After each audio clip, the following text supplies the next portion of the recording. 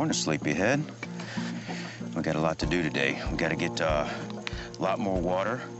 We got to get some kind of provisions so we can then strike out on that long and hard trek. But we can't make that trek till we get some food, so we got to go out and find some food this morning. What are you doing? So I'm making the trigger for the snare.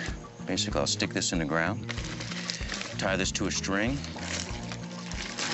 put a slip knot on it, and hopefully put some bait out there when he walks in. That'll pull, noose him, we'll come finish him off and have some chow. Can you really catch a pig with string? It's got to be very, very strong string. I mean, you know me. I always take my civilian boots as soon as I buy them. And I pull the shoestrings out and I put in 550 cord. This stuff is just great because it'll hold 550 pounds. So if you notice, that's 550 cord in her bootlaces. I put that there. He always does romantic things like that. Okay, so that's ready. Now what I got to do, find a good place to put this thing. See these right here? Pig tracks. And look at how deep that is. And you can follow this trail right to this thicket. I mean, look at that.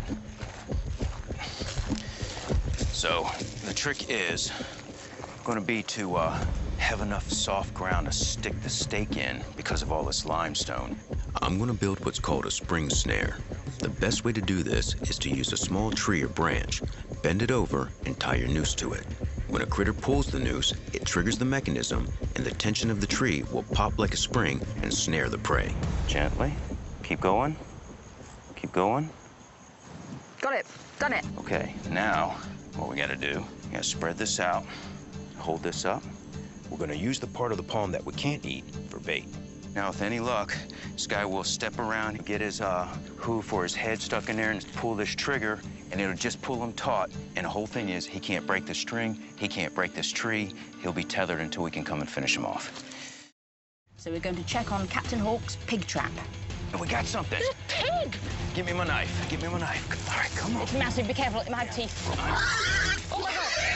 Oh, my God. Come. Okay, do you want to do this? What? Do you want to finish him? I have no idea how to kill a pig. Okay, all right. And what I need you to do then is I need you to come over here and I need you to hold his head. What I'm gonna do is raise up his arm. I'm gonna put the knife in his heart. Little man, I'm very sorry, but we have to eat. Okay. Sorry.